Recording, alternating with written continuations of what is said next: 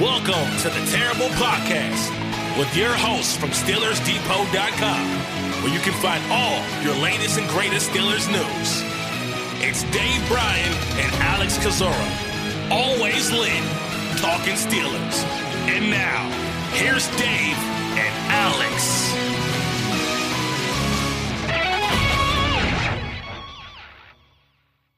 Welcome to the Terrible Podcast, Season 13, Episode 97. He's Dave Bryan. I'm Alex Kozora, SteelersDepot.com. Thanks for being back with us here this Wednesday. Steelers Nation marching right along as we get close to the start of the new league year. Pro days happening. First one was yesterday. Franchise tag deadline yesterday as well. And later on in the show, we'll have Joe Clark and Jonathan Heitrader, who were both at Indianapolis for the 2023 NFL Combine, did a tremendous job. We'll talk to them and get their thoughts on their experience at Indy. But Dave, how you doing? Doing good, boy. A week from today, right? By Monday, once the legal tampering portion of the offseason gets underway, this thing's going to really start ramping up quick. We still don't really have a lot of news Steelers related to pass along. And I guess that's a good and a bad thing. You see some of these other teams, in the media with questions and concerns and stuff like that. And, it's been relatively quiet for the Steelers overall, but that's obviously going to change here pretty soon. I don't know when we're going to get restricted tenders here. Last year, I think it was a day or two before the start of the new league year. So I'm not so quite sure we'll know about those tenders by the end of the week. Hopefully we do. And as far as cuts go, the Steelers seem to like to wait until the last minute on those as well too. So just kind of hoping that we'll start seeing the news wire pick up from the Steelers between now and obviously Monday when things get busy. And yesterday was obviously a big day in the NFL as it was tag deadline day. And tag you're at Lamar Jackson. Now, Pittsburgh obviously not using the franchise tag on any player. That was fully expected. I do want to talk about some other Steelers stuff later in the show, including my free agency wish list for the Steelers offense. But I think we have to start with the big news of the day around the AFC North and around the NFL in general, in quarterback Lamar Jackson being tagged with the non-exclusive franchise tag. We knew he was going to get tagged, provided there was not going to be a long-term deal, which really had no chance of happening before yesterday's deadline. It was a question of what kind of tag would they apply, the exclusive tag or the non-exclusive tag. It was the latter. And talk about rabbit holes we could go down when it comes to Lamar Jackson's future, what teams could be involved, what teams seem to be out right now. There's a lot of conversation to be had. And I know that's not directly Steelers related, but just given the importance of, whenever he's healthy and playing one of the top quarterbacks in football, potentially going somewhere else or certainly having an uncertain future with where he'll play in 2023. I know you have a lot of thoughts here, Dave, so just kind of give me your thoughts on this Lamar Jackson situation. Yeah, I obviously don't know how this thing is going to play out. And we've had a few conversations along the lines of what are they going to do with Jackson? Will they get him signed before they have to use any of the tags and all like that? Now that we know the route that they've taken with the non-exclusive tag, I think they made the right decision here, personally. And it feels like Eric DaCosta is playing a very calculated game of chicken here, and one that I think that they have gone into this thinking that even if Lamar Jackson winds up signing an offer sheet with another team, they fully intend to match it. Now, there are scenarios that teams could come up with that would make it very, very hard for them to match. A would be to severely overpay market value. I think even if the market value is within reason on an average yearly value, and even if the whole thing was fully guaranteed, assuming it's not like 8 years, fully guaranteed type deal, I still think they would match it there. I just think this is, hey, you don't like what we've been trying to work with you on here to try to get this deal done. Go out and let yourself see what the market is, bring us back the best deal. And if the market dictates that that's the best deal, we'll match it within reason here. So I really think this was a calculated move. And look, Lamar Jackson's represented himself. That's going to make this a challenging situation here. But I really think that the Ravens have looked at this and say, we know what your market value is here, even if it is fully guaranteed. If another team says that your market value is a fully guaranteed deal here. Once again, I'm not talking about 8 years. I'm talking about 5 years or fewer here. Then we'll we'll match it here. And if for some reason we can't or won't, a consolation prize of 2 first-round picks isn't awful, even though you're essentially blowing up, the quarterback position, or you would be in that situation here.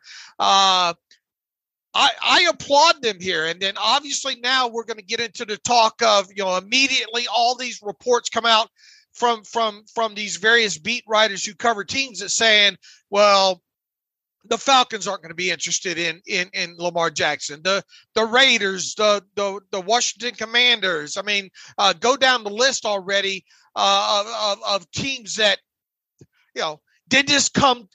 That's where the argument's going to be here. Did these reports that surfaced almost as quickly as I could get downstairs, to cook my lunch and back up, to automatically come out with these teams, supposedly not going to be interested in Jackson. Then you have what ended up happening on social media yesterday. All former players and other players and analysts are saying, "Oh, this is collusion," and all like that. I get why that is happening. I get why the talk of that, especially the way this kind of played out, with so many teams supposedly or reportedly not going to be interested.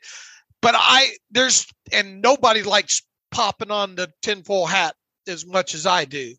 But and will there eventually the NFLPA come out and file a grievance and say this was collusion on the owner's part because of the guaranteed contract, and this was just a whole ploy to make the Deshaun Watson contract an outlier from here on out? I can't get myself there yet, but I do think the Ravens made the right decision here. Look, what if they had worked out a deal with him last minute, 5 years, fully guaranteed, $50 million? The talk right now would be, man, how could they do that? I guarantee you that would be, because there's so many people that want to take the other side of the argument, whatever it is, that would be the talk right now. I can't believe he's not worth fully guaranteed. But now that hasn't happened, that they've exposed him to the entire league, we're getting the other side of that. That is, oh well, this is how this is going to be collusion here. But that's where I stand on it. I think they made the right decision here. My gut, for whatever that's worth, tells me he's going to be in Baltimore in 2023.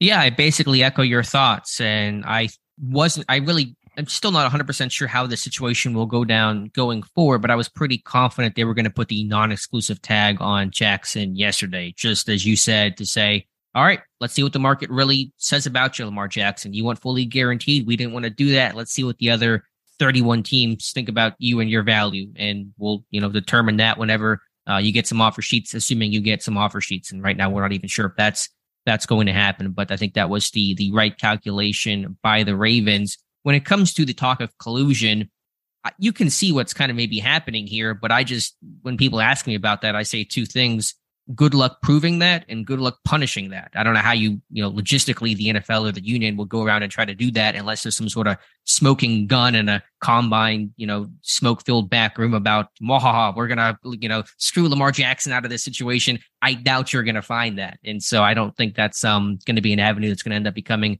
super relevant. But it is interesting. I mean, is the lack of teams who seem interested in Jackson solely because of the fully guaranteed thing, and they just want to the owners don't want to set this precedent of giving out fully guaranteed contracts?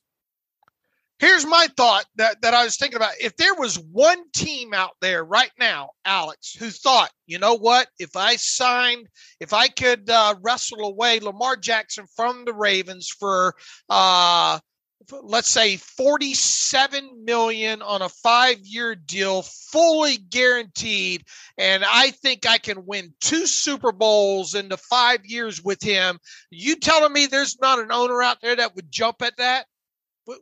With some of these teams, if they truly thought this guy, I can win 1 or 2 Super Bowls in the next 5 years, and all it's going to cost me is what I say, the number $47 million, fully guaranteed over the next 5 years. I'll take that. I'll take that bet. You know, and all it takes is one owner to do that. And you could do even a 3-year deal, fully guaranteed, a Kirk Cousins type deal, which wouldn't really be precedent changing. It's an offer sheet. He doesn't have to take it, but you can submit the offer sheet and see what he wants to do about that. 3 years at $50 million per year, 150 guaranteed. I mean, you could do something like that. But are we also saying that no team legitimately has interest in Lamar Jackson in a quarterback starved world where Daniel Jones just got, $40 million per year? There's no interest in bringing Lamar Jackson on board? I think where people are raising the red flags here, and I don't know the answer to this, were these teams all, these reports that came out instantly on Twitter, are those deliberately planted by other teams right away? Or are these just reporters saying, well, don't look for the Falcons to do it, and don't look for the Ravens? In other words, and we'll never know. Is this calculated? Are these reports that came out right on Twitter directly from the team, timed up right this way? And good luck proving it if it is. Right. But to me, it just feels like all these different beat reporters want to get a jump on things and say, look, there's no way this is going to happen now. Weren't the Cleveland Browns supposedly out of Deshaun Watson? Right until they weren't. Until they weren't, will we get to some point where one of these teams, or at least explore having talks, with Lamar Jackson? I suppose if he goes throughout this entire process here and nobody even picks up the phone to call him, then maybe that makes the grounds of the collusion aspect, that much more greater and all like that. But I truly think if there was a team out there right now, an owner that said, man, are you telling me all that's going to cost me is 2 first-round picks and a 5-year, $48 million per year contract to get this guy, and I think I can win 2 Super Bowls with him, that on March 15th, I'd have an offer sheet in front of, that owner would have an offer sheet in front of Lamar Jackson. Yeah, I mean, you would think on paper because somebody's going to offer. Right, winning trumps whatever the league mantra is. Well, we got to band together here. We got to get these fully guaranteed. We got to make this Deshaun Watson contract really seem an outlier here. Everybody with me? Yeah. But you can't tell me that there's the one guy thinking, you know what, if I won 2 Super Bowls with Lamar Jackson, what would that do to the value of my franchise and how much more money? Because it's all about money, right? Sure. Yeah, I mean, you'd have to think some team will come in eventually. I don't know. I think when it comes to the reporting, minutes after the tag was applied about this team's out, that team is out, Atlanta, Miami, Carolina, etc. I assume that teams anticipated this was coming off the combine. People talk, agents talk, teams talk, and they probably all knew Jackson's going to get tagged, probably non-exclusive. What do we want to do as a team? And so they kind of already had these thoughts and conversations and decisions in place. I don't think this news caught any team or anybody really all that off guard. So I think that's kind of why the reaction came out so swiftly after the official tag deadline. But it'll be interesting because right now, I mean, how does he end up going back to Baltimore then? Let's just assume that no other team comes in and it's just Baltimore. He will have to sign the tag whenever he wants to. He don't have to. Yeah, as Le'Veon Bell showed. But The ball's in his court in that sense is what I'm trying to say, is that he does not have to sign the tag right now and can take his sweet time. So it's not like, Baltimore's in control here to an extent, but so is Lamar. So how does that play out? Let's assume for a second no other team gets involved. How do things play out just within Baltimore? Well, I would think at that point he would need to look at. I would imagine that their best offer is a lot more average yearly value than the non-exclusive franchise tag. Oh yeah, because this is only $32 million by quarterback money. That is cheap, right? So I think when he comes back, the discussion goes, look, we told you this was the best offer here, whatever it is, as far as guarantees. And I would like to think that it would make him somewhere in the top 5 highest paid quarterbacks at that time, I would think. And then he would just go about, crossing the T's and dotting the I's and getting that deal done at some point.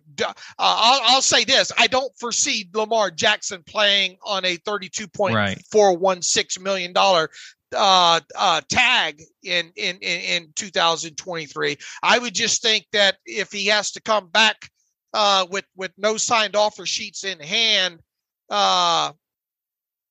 that in good faith, the Ravens would leave their best offer still out on the table. And then at that point, he would take that offer. Well, yeah, I'm with you. He's not going to play on the non-exclusive tag number, but obviously he rejected their best offer. Now he may realize and say, well, that's the only offer that I have, but it's an offer he clearly does not like. And so he doesn't want to play on the tag, doesn't want to play with that last offer. There's nothing, I guess, really stopping him from just, leveraging and saying, well, I'm not going to sign either of those things. Give me a better offer. I mean, he could have that leverage he could pull if he wanted to. Sure. Look, he's probably got enough money in the bank now that he can say, I'm not going to play, Yeah. And until I get what I want. And that screws Baltimore because they have that cap charge. They have to account for that, right? Sure. That $32 million, because they can't, because he could in theory sign that at any point, and that is on the books. Right. And they obviously aren't going to pull it, right? Or at least you wouldn't think that they would. So it would get it. Now, look, they would get that credited back by week as the season went along, just as the same way Le'Veon Bell and the Steelers, right? But even so, the Steelers had to, throughout free agency and throughout the start of the year, that's a chunk of money to have on your cap there that you can't do anything with there, that becomes some sort of a roadblock. And look, to some degree, this is going the longer this takes to play out with Lamar Jackson, it is tough for the Ravens to have to work around this, because they already, we're not in a very favorable. Now, look, are they going to have to restructure some contracts? Were they going to probably cut a few of these players coming up as well too?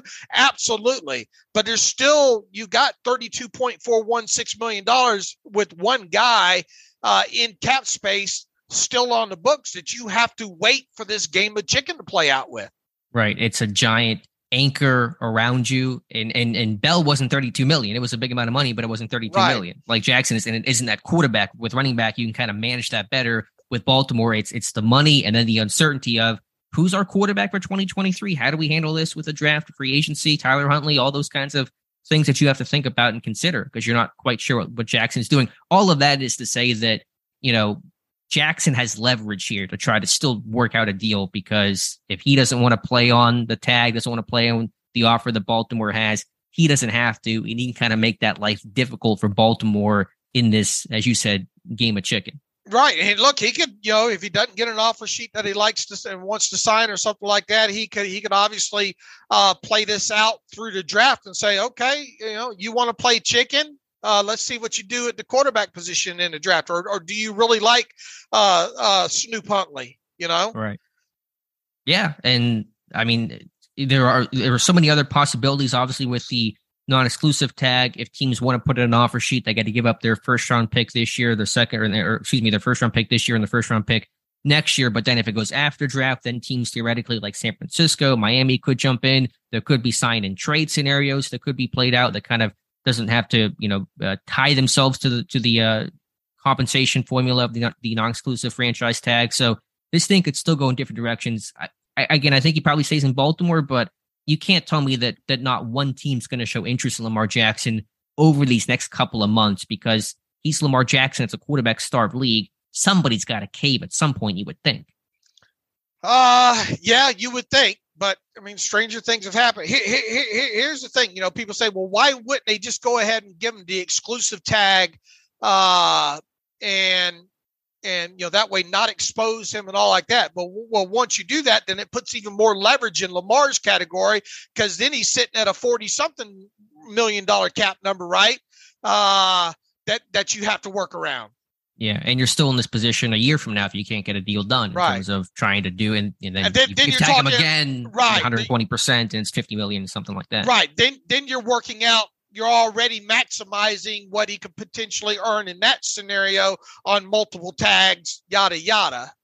So he does have more control. Once again, I don't want to turn this into Ravens Depot or whatnot, but I think it's a very calculated move on the Ravens' behalf here, and my gut tells me that Lamar will wind up coming back and then taking their best offer.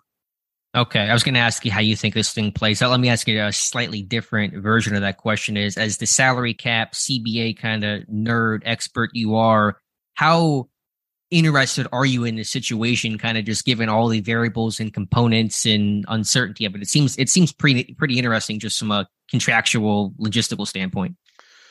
Yeah, look, I mean, it's very interesting. I will say this, and I'm not surprised with all the former players and current players coming out and collusion and all like that. How about negotiate a better CBA, guys? Mm-hmm.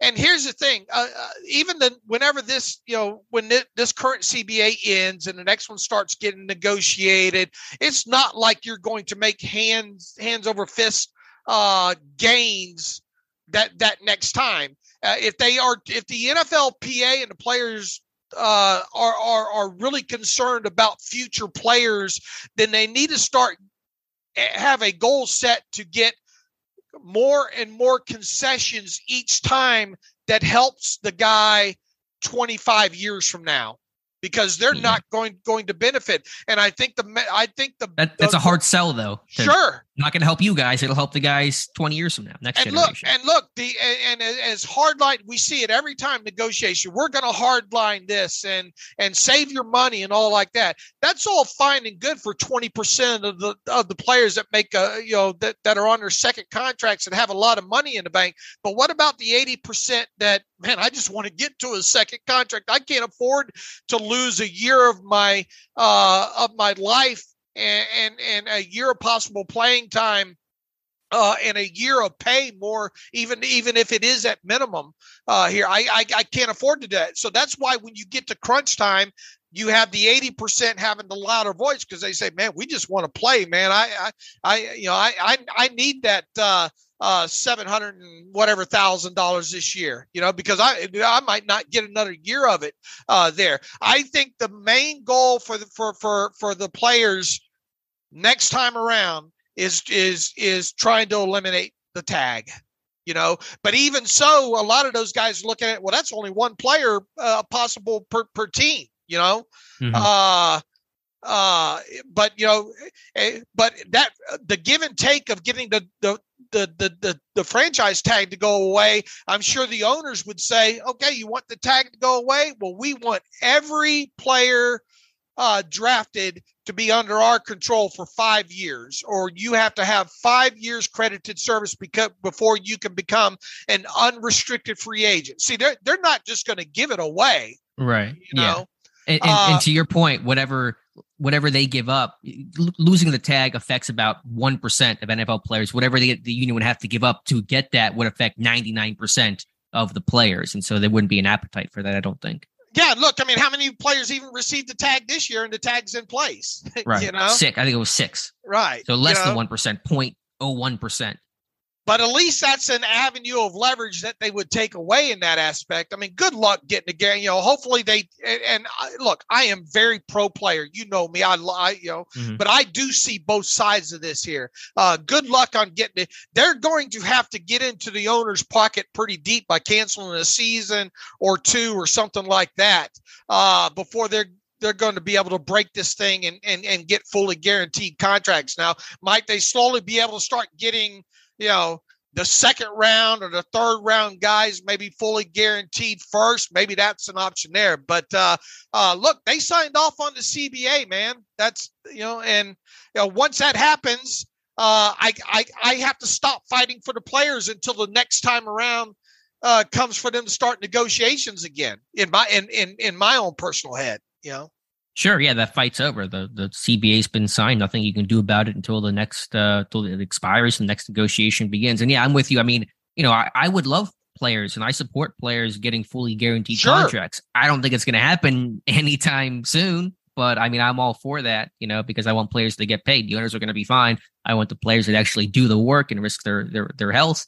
to get that money, but they're not on a track to do that. And look, every year, every time the CBA's up and they start going into the negotiations, they got this war cry going and they're all pumped up. And then they come away with it with like 5 strands of hair. And then they act like they got the whole scalp, right? Yeah. That happened in 2010. The players ran out of money and the NFLPA was screwed and they had to cave, basically. Right. It's up. The NFLPA, as you mentioned, we're talking about this at DMs, probably needs new leadership, fresh leadership there. So, and until they start negotiating better on their side, come to CBA time, they're not going to. And then 2 years into it, or 3 years into it, 4 years into it, something like this is going to come up with Lamar Jackson. They're going to scream, this ain't fair, and the CBA's out of whack, and this is just collusion. It happens every time like this.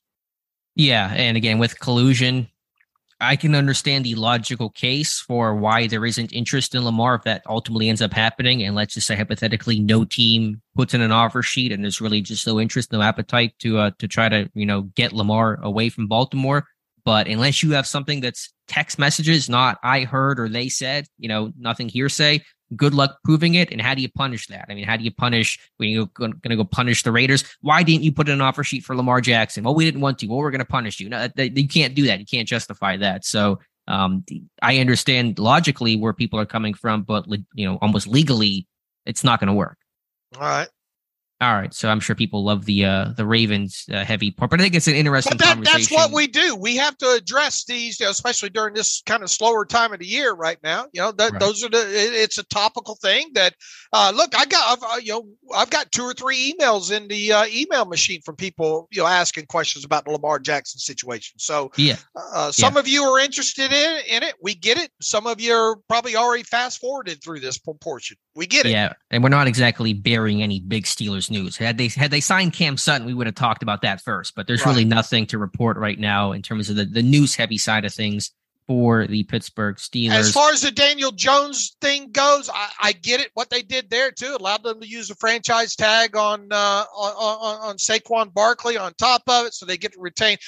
What were your options there? I suppose they could have put the non-exclusive on him, keep the price down there. I just think they were in a situation, a newish kind of head coach who made some ground last year.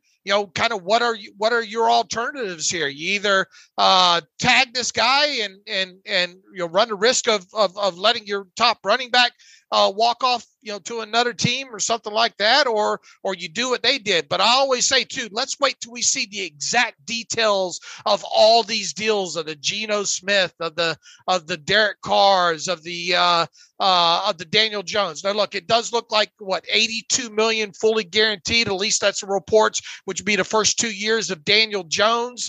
I mean, good for him for getting that. But on the flip side, after 2 years here, I would imagine the Giants have an out. So they are going all in on Daniel Jones essentially, and Saquon Barkley and Brian Daboll, and they're thinking, look, we can make this work and we can compete for a Super Bowl with this. Now, will it play out that way? We'll see. But another takeaway is, the middle class contract for a quarterback is pretty much gone now. You either decide that you want the guy and you make him the top, 8, 9 highest paid quarterback in the league come time, or you move on from him. Yeah, $30 million is kind of like the floor to be a starting quarterback, not on a rookie contract in the NFL. So the price has really gone up. I mean, I get why the Giants did what they did. They're kind of in a really tough spot, but I think they just kind of cemented themselves into quarterback purgatory of a good team, a wild card team, but not a team that's going to ever compete for a Super Bowl so long as Daniel Jones is their quarterback. Okay. All right, let's get to some Steelers talk here, and free agency on the horizon. March 13th starts the legal tampering period. Wednesday, March 15th, will start I said March 13th, right? For the legal tampering period, and then the 15th for the start of the new league year. And so I put together, as I do every single year, my wish list, just the offense so far. I think by Friday's show, I'll have the defensive wish list up for us to talk about. But here for the Steelers offense, just some names that I think, some players I like, some players I think are good fits, and some guys that aren't gonna break the bank. And so the number one player that I really would like this team to sign here in the offseason, and one that I think makes a lot of sense, is Zach Pascal, the wide receiver from Philadelphia. Versatile, cheap, has really had a lot of success against Pittsburgh, kind of a thorn in their side. 3 career games against the Steelers, 3 touchdowns, 1 in each of those 3 games, including a big touchdown he had against Philadelphia, with Philadelphia against Pittsburgh in 2022. So that's a guy that's a good run blocker, a veteran type of guy, has some size, can play inside, play outside, should be a minimum basically type of deal. I think Zach Pascal makes a lot of sense. All right. And that was going to be my next question, is kind of where you see his value at, heading into free agency here. And he played, I think, for the minimum in Philadelphia this past year, coming off a decent 2021 with Indy, and he caught only 15 passes this year with the Eagles. It was kind of more of a special teams, heavy, bit piece in that offense. So, I mean, he should be like $1 million, basically a minimum contract again. All right. He's probably going to be attractive to several teams at that price, though, right? So, what would be the max you would be willing to offer him on, say, a 2 or 3 year deal? Yeah, if you had to go multi-year, it wouldn't be much still. It might be $2 million, 2 years, $4 million. I mean, again, the production was super light. So, I mean, I don't think he's somebody that'll break the bank. I don't have the exact numbers on him, but this guy played for peanuts this past year, and his production went down. So I don't think his value is going to go up tremendously. All right, that would allow you to move on from a guy like Gunnar Olszewski or something like that, right? Yeah, I mean, they're a little different in terms of how they win. Shevsky more return guy. Pascal's not going to really help you there. It's almost, if you lost Miles Boykin, or if you tendered a guy like Steven Sims, you could carry him through camp and then alleviate that $2 million something charge. Yeah, I mean, you could still release Gunner for other reasons with Calvin Austin getting healthy, and if you tender Steven Sims. So I don't think Pascal's the guy that does that, but you could do that for some other reasons. But if Boykin were to walk for whatever reason, I think Pascal would be that special teams guy that could help kind of replace that. That could play slot, can kind of be that bigger run blocker. Was a really good run blocker this past year. So it's almost kind of a Boykin type thing there. The other receiver I mentioned was Paris Campbell. That's going to be a more expensive type of guy, pedigree, big slot, kind of a yak threat, but has struggled to stay healthy and was kind of an underneath threat in that, really miserable Colts offense this past year. So he's going to cost more. How much? I'm not 100% sure. But if you want kind of, okay, here's our starting slot receiver and you're going to sprinkle Calvin Austin in, then you look to a Paris Campbell. Okay. Offensive line, though, I think is where this team really has to add some depth in for agency, some veteran type guys. And I've mentioned a couple guys before in terms of veteran backup swingmen, and none of these names are going to be great because, the scarcity for offensive linemen in general is so tough to find. And, the guys that are good don't come cheap. And so in terms of backups, I'm thinking Cam Irving from Carolina, his relationship with Pat Meyer. He was with him in Carolina in 2021 before Meyer came over to Pittsburgh. Coming back with Chris Hubbard, a reunion there, I think would make sense. A guy that's going to play tackle, a little bit of guard if you had to as well. Nick Allegretti from Kansas City. He's got some size, played center, played guard, more of an interior type guy, some tackles. The biggest name on that list I had, one we've heard before, Andre Dillard from Philadelphia, former first-round pick. Andy Weidel, there's that connection there from their time together with Philadelphia. And then Trey Pipkins, who quietly had 14 solid starts with the Chargers this past year. Another Pat Meyer connection. Meyer was with the Chargers in 2019 when they drafted Pipkins. in the mid rounds, he can play left or right tackle. So I think Pipkins is one name I've heard nobody talk about. And, he may want to, get paid and be a solid starter somewhere. But I think that's a name that people should at least get kind of familiar with. And I know these are all guys scheduled to be unrestricted free agents, and I don't know what's going on out there in San Diego. But what's going to happen to Matt Filer, San Diego, Los Angeles? I'm caught in several years ago. He's still under contract, right? I don't know. He's got one season left for 2023 for $6.5 million base salary. Is that too rich? Will that be too rich for them? Might he become a casualty here? And if he is that someone you'd consider? Yeah, I think certainly would consider that from his time with Pittsburgh. Yeah, that's a pretty heavy amount of money. I think he's had some injuries. I'm just trying to see what his situation is, if anyone's kind of writing about that. It sounds like he could be a cut candidate. So that it's somebody saying here he's likely a cap casualty. That's just one man's opinion, but it sounds like that he could become a free agent. So not included on that list because, like you said, unrestricted only. I was ascribing that to. Sure. Yeah, I think that's a good name to mention. All right, and you would think if he is going to be cut, it would be this next week, right? Yeah, I would assume they would do it before the start of the new league year. I mean, I suppose you could go through the draft and see what you get there if you're them, and then say, okay, see ya, peace out, But I wonder let me look and see what is guaranteed. If he's got any, it doesn't look like any of that's guaranteed at all either. So okay, so there's an easy cut there. There's no roster bonus or anything like that. Now they would have $2 million in dead money, but they would save $6.5 million prior to roster displacement. That's just somebody I thought about as you were running through those. And I quickly looked up his contract, and 2023 is his final year at $6.5 million, and he hasn't exactly lit the world on fire, but he would have a price as a potential guy that you could probably throw in there and make compete with Kevin Dotson, right? Mm-hmm. Yeah, he's played left guard before. He's kind of plays all over. Only thing he doesn't play is like center and left tackle. So yeah, I think left guard, if he wants to come in and compete, that actually makes a lot of sense. Who's your favorite guy of all these offensive linemen that you listed here?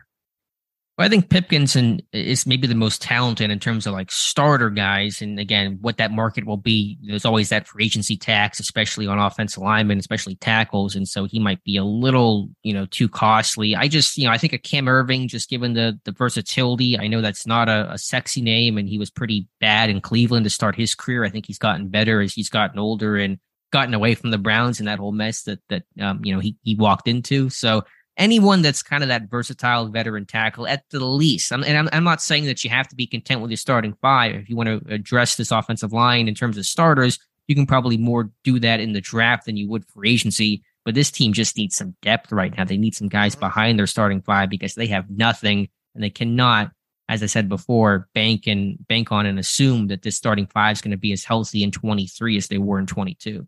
All right, tight ends and running backs. Yeah, just a couple of real dumpster dives here. And Drew Sample from Cincinnati, Jesse James, another familiar name there, barely even played for Cleveland this past year. Kind of more, this would be if Zach Gentry were to leave, and I think he will resign. But if he were to go somewhere else, that is going to create that whole number 2 tight end. Someone mentioned Tyler Kroft as well. He's got size and was really an exclusive blocking tight end this past year. That's a name that I didn't put there, but probably should have put there in all honesty. And then running backs, again, this would kind of be only if and unless Benny Snell were to leave and go somewhere else, and Dontrell Hilliard from Tennessee and Travis Homer from Seattle, guys that have some size, special teams value, and should come pretty cheap. I imagine you got a lot of black in the comments and all like that. But once again, these are guys that are extreme lower end value type guys.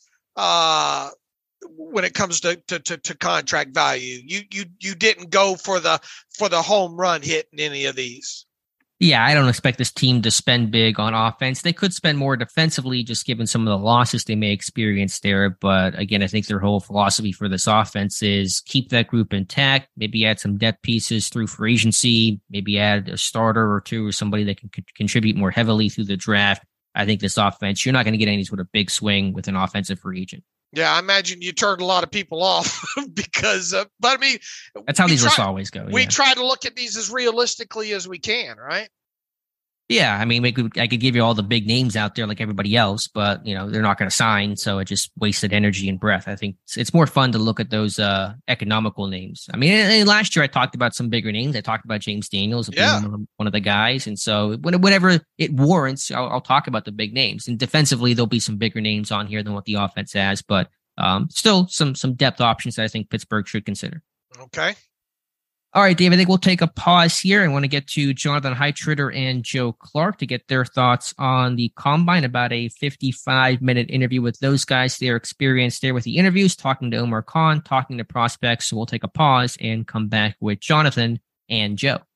And welcome back to the Terrible Podcast. And as we mentioned at the top of the show, have on today Joe Clark and Jonathan Heitritter, our two guys who were at Indianapolis for the 2023 NFL Combine. Both guys did a tremendous job. For Jonathan, his second year; for Joe, his first time out at Indy. So I want to start with you, Joe, and you guys were just on recently from your Shrine Bowl and Senior Bowl experiences. So hopefully some familiar voices to those listening. But Joe, let me start with you. What was your first Combine experience like?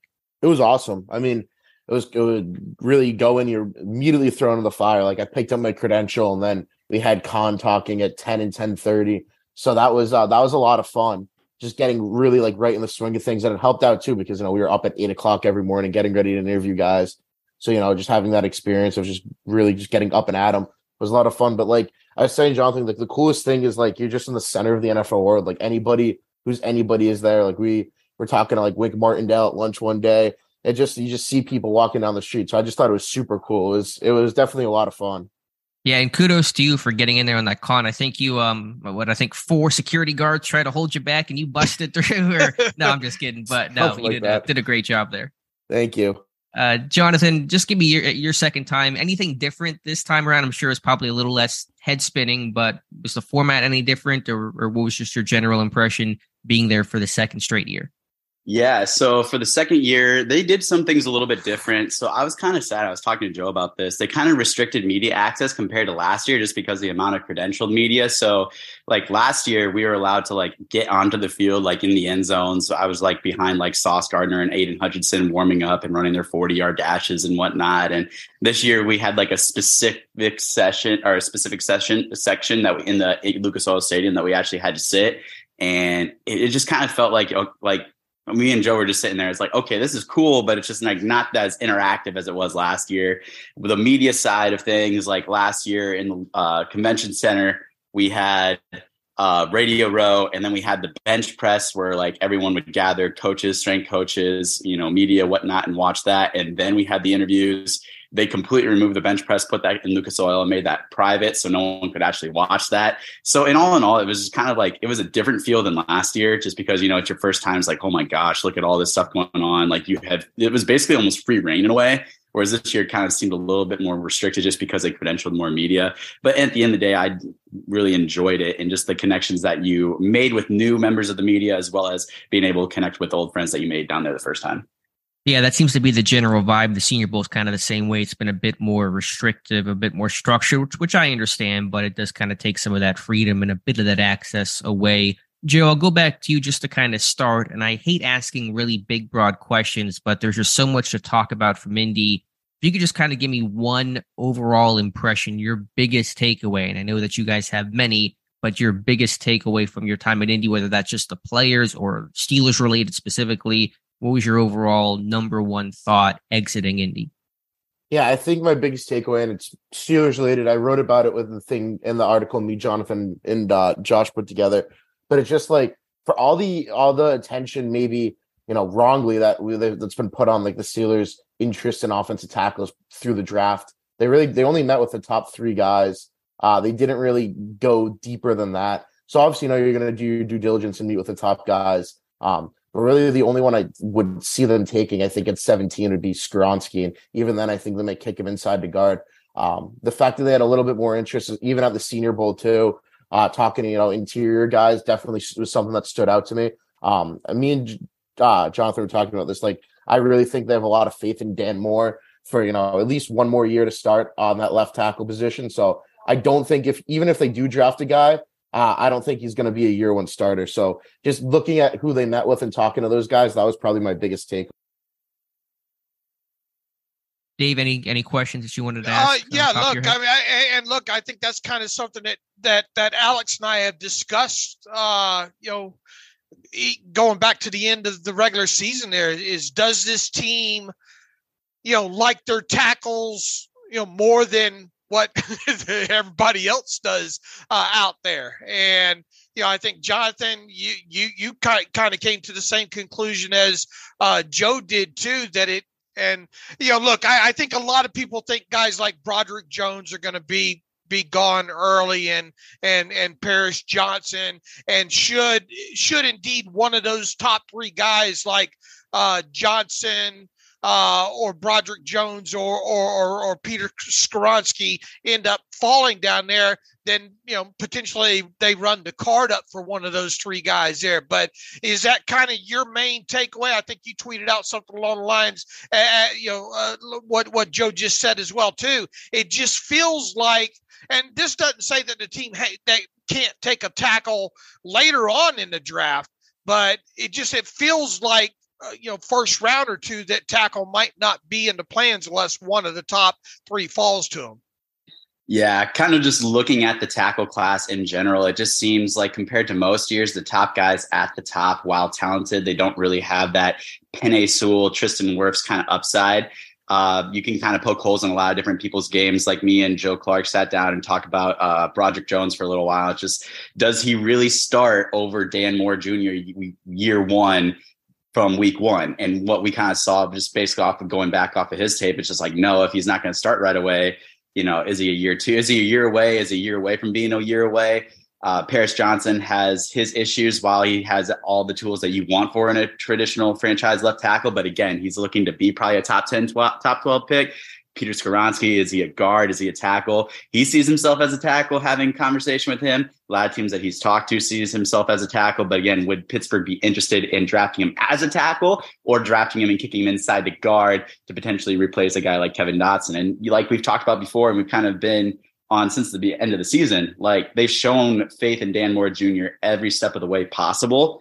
And while they've also shown faith in Kevin Dotson, you got to look at like the contract situation as well too, which is something, that Khan and Weidel and everyone else has in the back of their mind. Dotson's entering the last year of his deal, whereas Dan Moore has 2 more years left on his deal. And while not a franchise left tackle, he's a serviceable left tackle on a cheap rookie deal. So with that case, it's like, do you draft someone who is tackle guard at like flexible and can play multiple positions and have him come in to be more of an interior guy and play, potentially be that guy that pushes Dotson and potentially is the replacement for Dotson at the season's end into 2024, or potentially replaces him in 2023?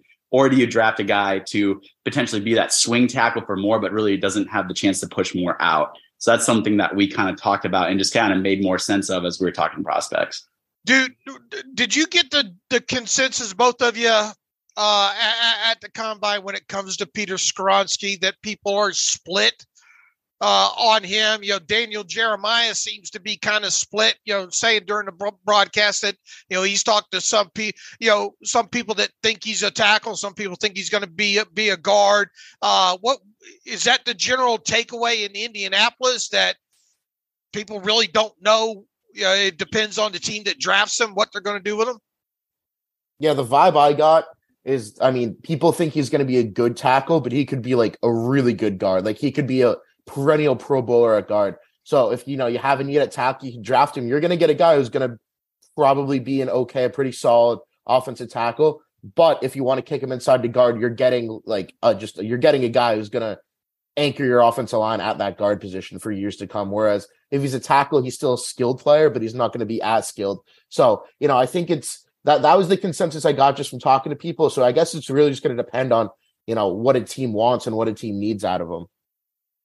If I could just add one maybe counter thought, because I know whenever you guys were talking to these players, some of the tackles, like I know Darnell Wright said he didn't have a meeting with the team at the time, but they talked to those guys at the Senior Bowl, right? And so I feel like they've talked to all the top tackles just at different places. Some of the guys they talked to at the Senior Bowl, they weren't going to talk to at the Combine because you only get 45 of these interviews. Let's talk to some of the underclassmen like Paris Johnson, like Broderick Jones, like other players, other positions that we haven't gotten to see and actually sit down with. So, I don't want to say that I agree that I think tackle isn't as big of a need as I think what fans think. I think Pittsburgh is more comfortable with their tackles than what the general consensus may be on the outside. But I feel like they have talked to all the top tackles in this class, just at different places, be it the Senior Bowl or the Combine.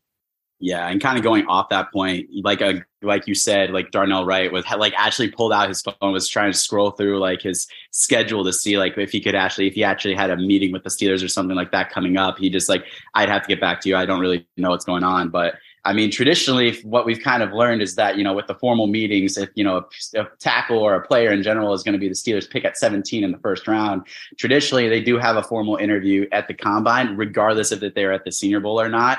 So that's where you kind of get into the fact like, okay, let's use more people, because I don't know, when I talked to John Michael Schmitz, he didn't say that he met with the Steelers currently formally at the Combine, but he met with them at the Senior Bowl. Right. And then they also talked to a guy like Joe Tittman, a center from Wisconsin, who was not at the Senior Bowl, but was there at the Combine, and is right there neck and neck with John Michael Schmitz as the top center in this draft class. So I think, like, again, it's being able to spread your 45 formal visits, wisely, but at the same time, it's also like, quantifying, if they see this guy as a round one player, like, okay, is Darnell Wright and play at 17, or is he more of a 32 guy, just based off of how their board plans out, and if they didn't actually formally interview him at the Combine? Did they have a formal with Tittman? Did Tittman say if he met with Pittsburgh? He had a formal, yes. Okay. And again, that's an example of guy that wasn't at the All-Star game, so we're going to talk to him because we're going to wisely use because it also used to be that first round, it's a lot of underclassmen, so generally you don't get to talk to those guys at the Senior Bowl if you're drafting a junior. And then it used to be at 60 of these interviews. Now it's down to 45. So there's kind of a heightened need, as you said, Jonathan, to kind of be resourceful with how you spread out that 45. But Joe, I want to go to you just to kind of go back to the initial scrum with Omar Khan, your overall impressions with talking to Omar Khan, his responses, kind of getting to see him for the first time, just your overall thoughts on, I guess, kind of how he handled the media and some of the things he had to say. Yeah, I mean, definitely, he was the first of the day, really the first day of the Combine. For a first-time GM's got to be a little nerve-wracking. But, he did a good job. He gave the answers you kind of wanted to hear, that they're commencing negotiations with Sutton, that they want to re-sign Highsmith. He kind of tipped his hand on the Trubisky restructure extension by saying he wants him here for multiple years. But, he did a good job, pretlaying things close to the vest, not giving up too much and also not giving up too little. I thought, in general, he handled the media well. He's a pretty just a pretty casual guy. He can crack a few jokes up there. He keeps the media at bay, I guess, in a good way. He's not really just like a bunch of hounds coming in at him. He's got a good presence up there to kind of control and get the information out that he wants to get out. I was definitely impressed by him, especially, given the circumstances that he was really one of the first guys of the day to speak. Dave, anything else you wanted to ask?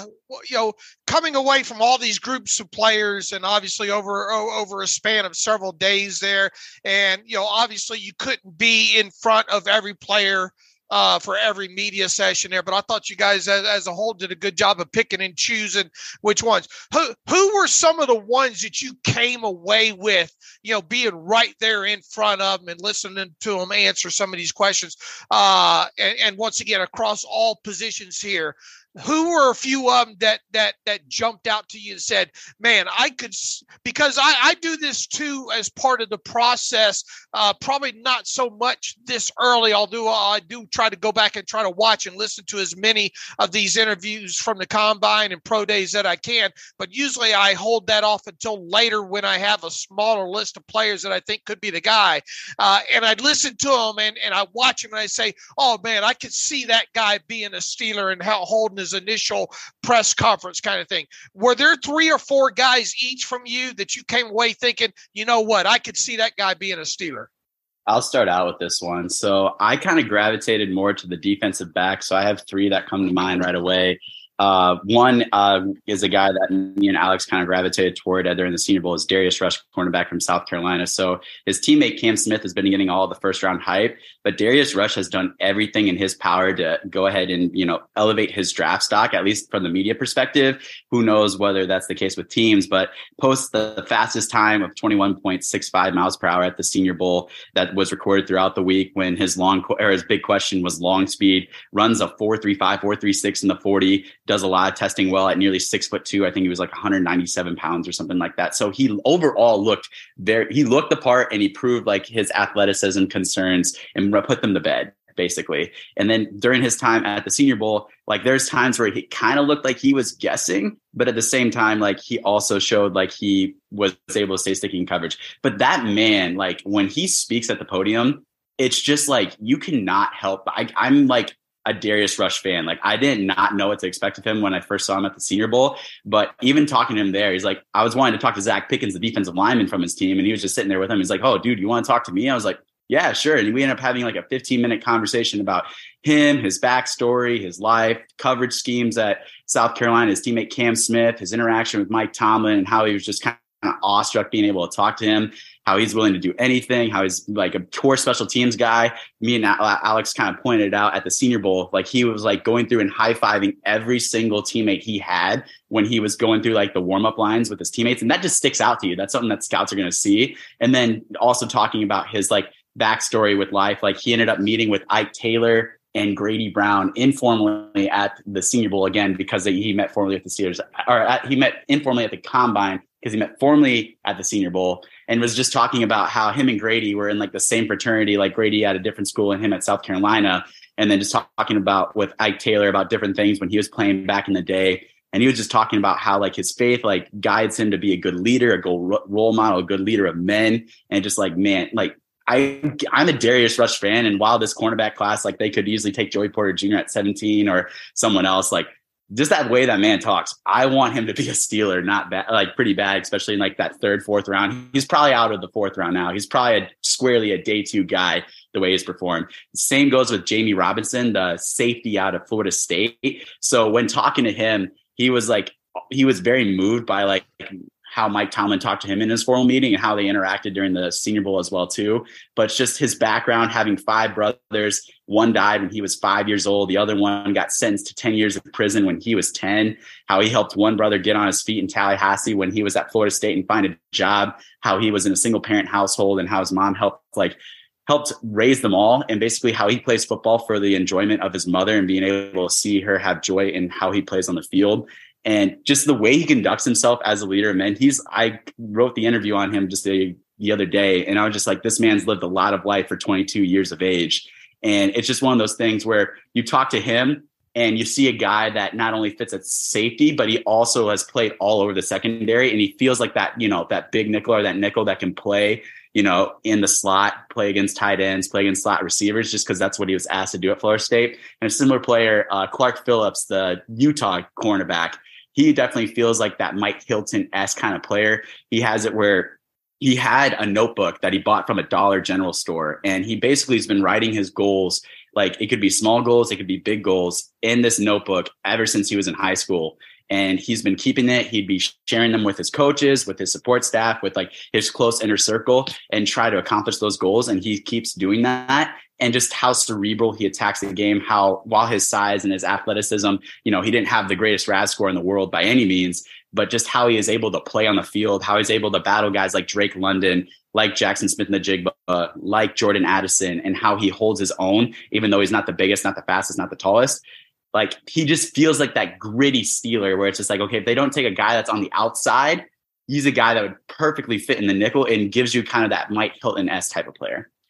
Before we get Joe's answer to that same question there, was Rush, the Senior Bowl awards, that they give out every year from each team and each position group, was Rush one of those winners? Do you remember? Yep. He was the defensive back player of the week for, the national team, I think it was. But yeah, he was like the national team defensive player of the week. I don't think he was the defensive MVP, but I know that he was the award winner for the DBs on that team. That's interesting. That's very, very, that's a dot connect right there. Okay. Joe? Yeah. So not to get too DB heavy, but I'm going to kick off with 2 DBs. One guy I would say definitely kind of carried himself really well was Jordan Battle, a safety out of Alabama. He was like, just his IQ shone through in his interview. Just somebody asked him about his strengths, he unprompted brought up his weaknesses. Just the way he was, he was able to like talk about his game really open and honestly. He was a funny guy. He was engaging. He talked about, being coached by his dad growing up a couple of times, growing up with a bunch of guys from South Florida there in this draft class and what it kind of means to him with like, he played youth basketball with Zay Flowers and Kenny McIntosh, the running back out of Georgia. So just like he was a super great guy. I was in the front row talking to him for quite a while. Another one I'll say is Tyreek Stevenson, the corner from Miami, transferred from Georgia. He actually talked about how he's starting a nonprofit to kind of, help kids growing up from South Florida that were in like a similar situation that he was. And he just seemed like a super genuine person. Just a guy who seems, he's going to really take advantage of his platform that he's going to have in the NFL. Another one I'll go is Keandre Coburn from Texas. He talked about his mindset. He was really open about how he changed his ways. He said he used to, almost be a little bit lazy and unmotivated. He's like, for me, it's such a little thing. He's like, I cut my hair. He's like, people don't notice that, but like for someone like that, that was huge for me. So I thought that was, that was really interesting to hear his perspective on how his mindset has changed over the last few years. And, obviously he's got the connection to Carl Dunbar. So he's, maybe a guy to watch too for Pittsburgh. And then one more that I'll kind of throw out there is Ricky Stromberg. I know he talked to Josh too at the Shrine Bowl a lot about it, but the way he kind of dove into his technique and his love of the technique side of football was super impressive to me. Watching him on film, he's a very good player. And then listening to him talk about it off the field, it's clear that he's a guy that really, really puts in the work to get better just all the time. And he was awesome to talk to about that and hearing his perspective, on that part of his game. So those would probably be, my four that I'd throw out there that jumped out to me just walking away from Indianapolis. For those who haven't been there to the combine, myself included, just kind of give me a feel for what that interview process is like. Does every guy have a bunch of media members at that podium, or are there some where everybody's kind of flocking to one or two players and there's a couple guys just sitting there waiting for someone to ask them a question? Kind of give me, either one of you guys, kind of give me a walkthrough of what that looks like. It's definitely the latter. So with that, you can kind of expect when it's quarterback day, like there's 60, 70 people around, like sure. Bryce Young. Whereas you might have, Lee Cunningham, a decent amount of people, but like Jake Hayner doesn't have very many people around him.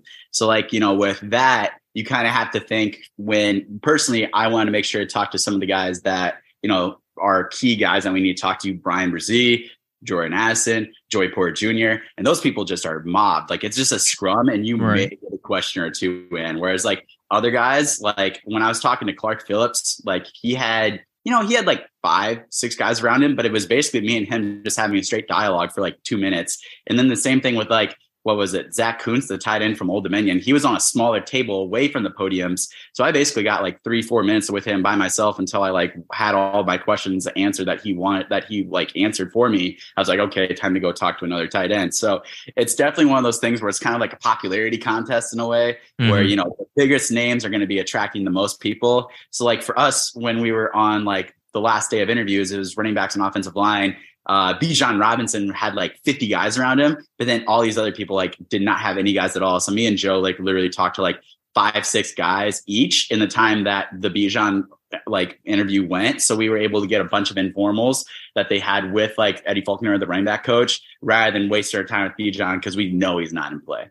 Right. And I think it's the last time that Zach Kuntz will have nobody around him, given the workout that he had. So I love that. Joe, to go to you, just to talk about one player specifically, your thoughts on Jordan Addison. Came in at $173. His numbers weren't terrible. I don't want to frame it that way, but given the context of the weight and the expectations he had about how fast he was going to run a 4.49 40, exited with a back injury. Your thoughts on Addison overall? Is he still in play in 17? And could this kind of underwhelming workout potentially push him down to say 32?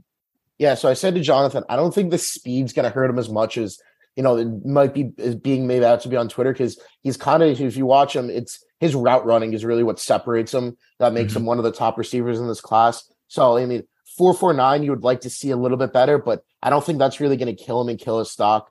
I think he's probably still in play at 17. I'd be a lot more comfortable taking him at 32, but I'm not sure Pittsburgh, if they really like Addison, if they're going to chance that he goes to a team between 17 and 32. So what me and Jonathan were talking about, what our ideal scenario is going to be is if they're, locked on to Addison, or even like a guy like Brian Brzee, who you think could be there a little bit later. trade down. Like we were talking, it was a guy like that, you could probably trade down, maybe 22, 23 and still probably be able to get. And then obviously, this team needs a little more picks in the middle rounds. So I think a trade down scenario, if you're really locked into Addison, take him in the first round would be the ideal route to go. But just given how, I kind of think the board's going to shake out, I definitely think he's a guy who would probably be in play at 17. Again, I don't know right now if I would love it. I would like it, like I said, a little bit more at 32, but I don't know if that workout really hurt him too much, just because of, the way he plays. He's a guy that looks a lot better, and not just doing, the underwear Olympics, that when you get him on the field, that he's a guy that kind of makes more plays. So definitely an interesting prospect.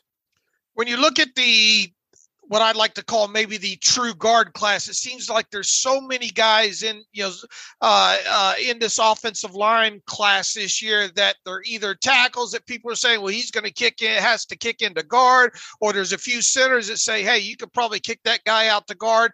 When you start going down the list of the guys of actually, the truer guards at the combine, it really seems to get thin quick. And that's why a guy after his workout, John Gaines, I kind of jumped on his tape and it went, man, what a great interview it seemed like he had. And he's an experienced guy. But talk about kind of once, that depth at the guard position as true guards. And unfortunately, Voorhees got hurt, but that's a conversation I think Alex and I are probably going to have during the rest, either in the early portion of this show or later in the show.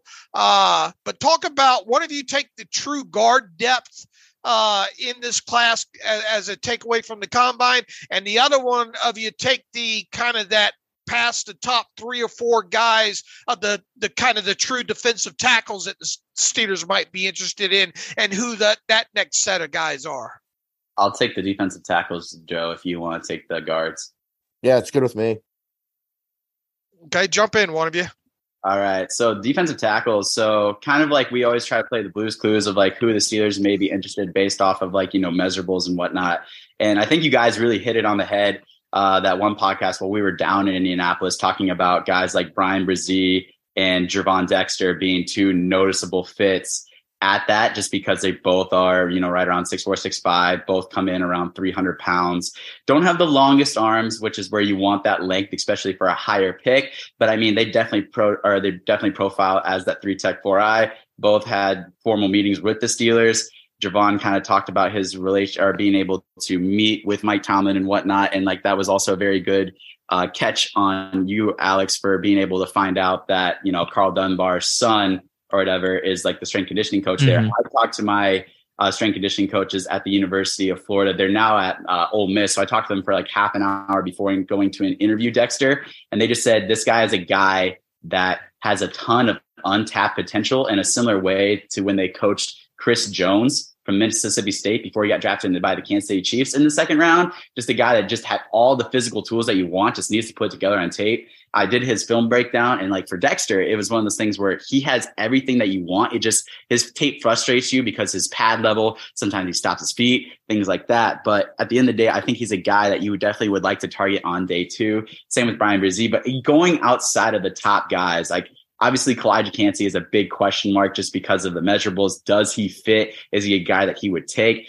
Probably would say no. Mozzie Smith wasn't able to interview with us. Neither was Siaki Ika, the 2 like traditional nose tackles, but they definitely profile as guys that, would fit that nose tackle for the Steelers. It's just a matter of, okay, do you spend 32 or 49 on them, or do you try and grab like a Byron Young, a Keandre Coburn, Cameron Young, like one of those guys later in the draft with like one of your mid or late round picks.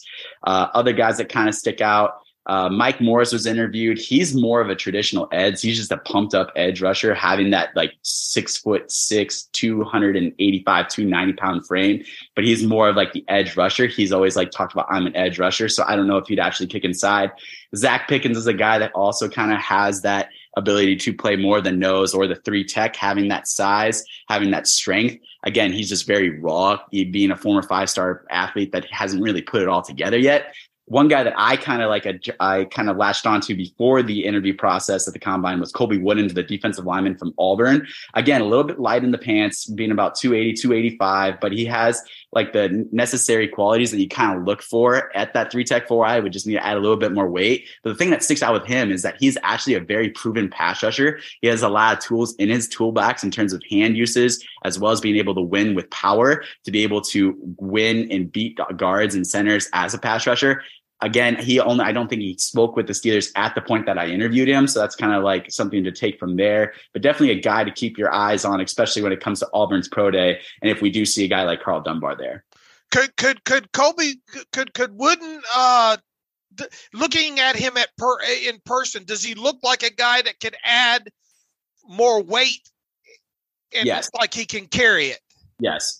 So like with him, like when I talked to Leal last year, he was one of those guys where he had a thick lower half and like his upper body was like a little bit lighter. So you saw that you could add a little bit more weight with him, and he ended up adding a little bit more weight. But again, he's still that, what is he? Whereas Colby Wooden's tape, you see him win with a lot more power and a lot more strength than what you saw out of Leal, who was more finesse with how he wins as a pass rusher, as well as being able to stop the run.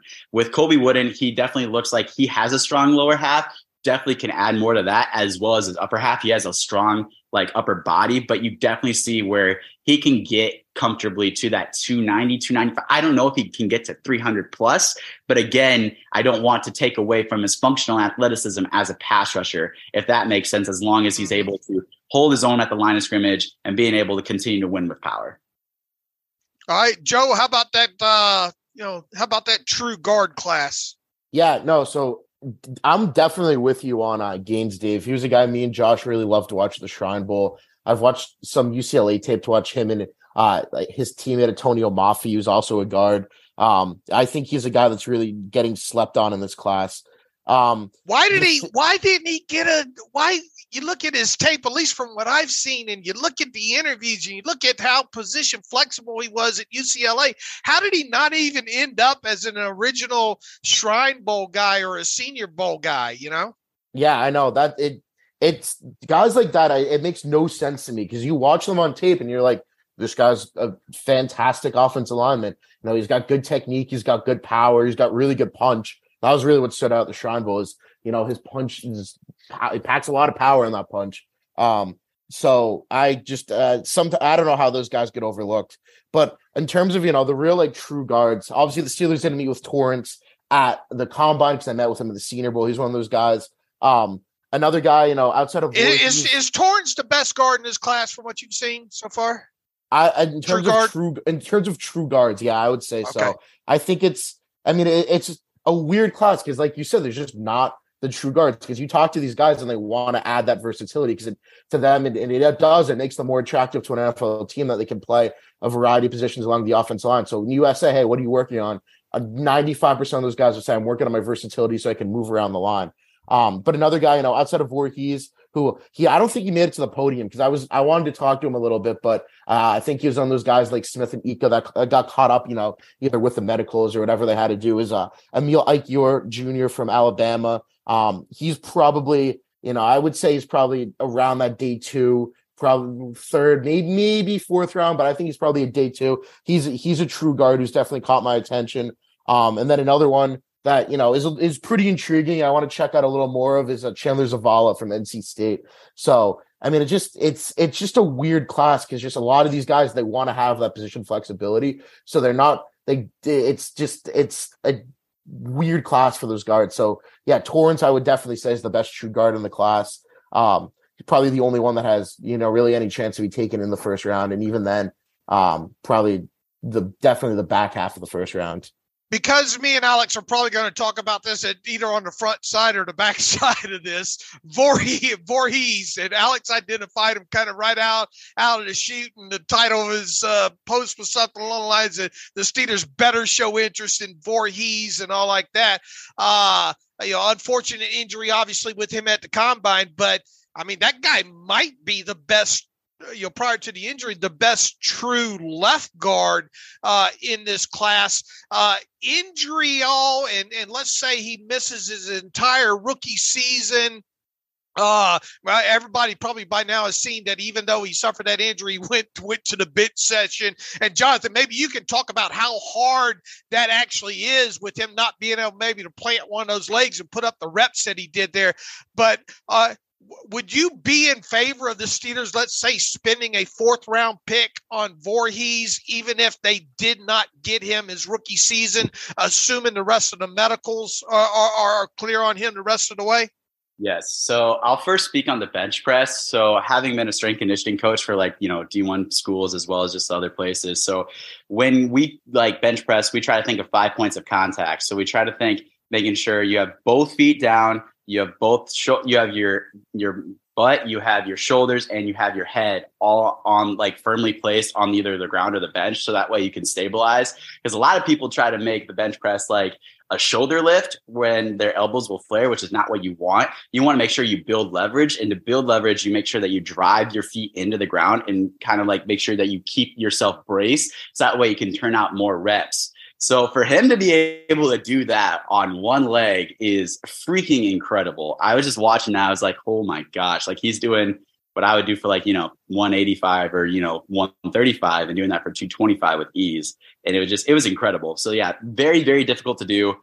Very, very impressive. But speaking to that, for the 4th-round pick, absolutely. I would do that all day, every day. I just kind of look back to a similar situation last year with Damone Clark, the linebacker from LSU, who had the neck spinal thing, and that immediately dropped his draft stock a lot because he had that surgery. And he was a guy that me, Alex, and a bunch of other people wanted firmly in the 2nd round just because he kind of fit similar kind of vibes to that height, weight, speed, player specimen to what Jack Campbell is. Different games, but kind of that big souped up linebacker that the Steelers need.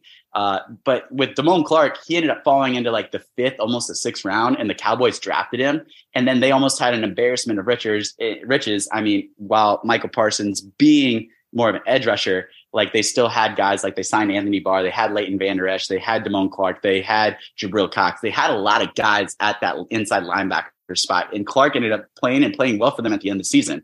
And it was just because of the medical that happened with him. So with Voorhees, he's a guy that is probably a plug and play left guard when healthy right away. So with him, if you can grab him in the 4th round, and while you may need to medically redshirt him, you get 3 more years of a starting left guard play and probably a high quality starting left guard. I would be fine with that. Alex put out a video earlier about how he's just a perfect fit for the Steelers, or how the Steelers should have interest in him. And while it feels like, oh, well, they raised it a 4th-round pick, how many other starters are you often going to find at the beginning of day 3 versus a guy that you have to wait, develop, maybe play on special teams, and then hope maybe he can crack the lineup next year? And you already know that you have that in a guy like Voorhees, should the medicals come clear, because he does have a very extensive injury history. And I would just say, and Dave and I will talk about it more, just separately, but there's a chance even Voorhees could come back late this year. David Ojabo tore his Achilles at his pro day. He played this year. Jamison Williams tore his ACL in the championship game. He played at the end of 2022. So I wouldn't even necessarily rule out, wherever Voorhees goes, him coming back into November and potentially being able to contribute to a team. I just had 2 questions left, and this one is not going to be hyper relevant to the Steelers, but I want to get your guys' perspective, just given the uniqueness of it. And I know the details are still unfolding, but both you guys, give me a vibe of what happened whenever that news came in about Jalen Carter's arrest warrant. He was, scheduled to speak, waiting on him to speak. Obviously, did not speak there. But Joe, I'll start with you. Did you kind of feel that buzz started going around that room as that news kind of went in and people found out about what was happening with Jalen Carter, and your thoughts on how this could potentially impact his draft stock? Yeah, that was kind of my I guess I'll say welcome to the combine moment. Because the first thing that came out was, I think it was the Pro Football Talk article that said, oh, he might have lied to investigators and they're looking into it. And then I think it was 5-10 minutes later that the Seth Emerson report came out that he had the warrant. And the session, so I think the session that was up was the Mozzie Smith session, because I remember I was waiting to talk to him, and all of a sudden, I think it might have just been a total coincidence, but 4 or 5 guys in that session didn't come out because of the medicals. But all of a sudden, guys didn't show up to the podium, so people are like, well, are people going to come out? What's the deal? Are they canceling availability for the day? So nobody really knew what was going on, because there's 4 or 5 defensive tackles that weren't there, and then they brought like one or two guys out on one of the far podiums. So it's like, all right, well, these people are still talking. But then, I mean, I thought it was pretty clear at that point that Jalen Carter was not going to talk, but just the scrum of people who went over to the Jalen Carter podium. How many people actually do you think were standing around an empty podium for Carter? Oh, they were standing there for a while because I was going around. Me and Jonathan are going around and talking to the other guys. By after 12 minutes of there was still a huge horde of people standing around the empty podium. Like, wow, how many, if you had to guess, like 30? How many people do you think were around there? Oh, more than 30. I mean, it was so the way the podium is, it's there, and then there's like the TV mounted stage, and it was all the way back to where the camera stage is, and it was like it was deep. It was probably like it was rows and columns of people. It was crazy to watch. It was one of the most attended sessions, especially for a guy who didn't talk. It was right up there with Anthony Richardson almost, with how many people were there waiting to the hope that he would come out. But yeah, no, it was crazy. I mean, it was a little buzzy. It was a little bit eerie too when you get the details and everybody's like, wow, this guy's right here. Like, what's going to happen? So it was definitely weird to be a part of, but also super interesting. Jonathan, just kind of your quick thoughts on that environment and in those couple of moments. Yeah, it was interesting because I was in the Nolan Smith interview before Carter, because it was like the edge rushers before the defensive lineman. And Nolan Smith was actually asked about Carter before, the arrest and everything came viral. And he was just talking about just the character and how people say, oh, like he isn't the best character. And, Nolan Smith was going up to bat for his guy, saying he'd never done anything wrong. He's a great character person. You don't know him. He's misunderstood. This, that, yada, yada, yada. And then, by the way, if you ever had the opportunity, if anyone can go and listen to that Nolan Smith interview, is the best interview you will ever hear at the Combine. It was incredible. But with that, at the end of that interview, kind of going into it, that's when we started hearing murmurs and whispers, and everyone was talking. It's like, oh shoot, Jalen Carter has an arrest warrant, out. And then everyone's like, oh, he's probably not going to show up. And then there's this anticipation. And it kind of seemed like that Smith interview kind of started it because, again, it wasn't addressing the arrest warrant or anything like that, but it definitely was it was a good lead up to it because everyone kind of had that in their mind after he was talking about it. And then after that, just, all hell broke loose. And then it was just a wild frenzy of this is going to tank his draft stock, or, he's going to be sent. And then there's news that he's going back to Athens, Georgia to, plead his case. And then, ended up getting booked that night, released 16 minutes later from the prison, out on bail, and then ended up coming back to the Combine just the next day. So it was just a wild case, and everyone was just like, what's going on? Because it's kind of unprecedented. Obviously you have the Laramie Tunsil situation the day of the draft, but at the Combine, I don't know if I've ever experienced anything like that, right, where it's the guy that's the consensus or potentially consensus number one overall pick ends up having that happen right as he's about to take stage. So it was definitely a really weird situation for sure. Yeah, go ahead, Jim. Oh, my bad. No, go ahead. Finish your thought. What it reminded me of more almost was the Lyle Collins situation. That's kind of the first thing that flashed into my mind. So before, I think he was going to be a first round pick, and then I think his ex-girlfriend was murdered. And I think the police made clear in that case too that he wasn't a suspect, but he was brought in just to talk about it, and he ended up going undrafted. So, right, that was the first thing that went through my mind. I'm like, well, if Lyle Collins went undrafted when he didn't do anything wrong at the time, now is Jalen Carter going to go undrafted? A week of clarity, I don't think he falls outside the top 10 now. I think he might fall 4 or 5 spots, but that was definitely the first, that situation was the first thing that popped into my mind when all the news was breaking. My last question for you guys, and then I'll let Dave finish things out. I know we're still pretty early and pro day still to come, and we're still watching tape, but Jonathan, I'll start with you. If you had to guess who was the guy at 17, who would you pick? And do you feel any differently, post Combine than you felt before going to the Combine about who that guy at 17 might be? Yeah, so I put this in our takeaways for the Combine. For me personally, it kind of seems like Joey Porter Jr. or Jordan Addison is the favorite at 17 overall, just based off of how they were carried at the Combine, how much, the Pitt relations, and what we know with the Pittsburgh Steelers. Sure, they draft based off of need, but they are very much a familiarity-based team. They take players that they have a lot of background on, that they are familiar with.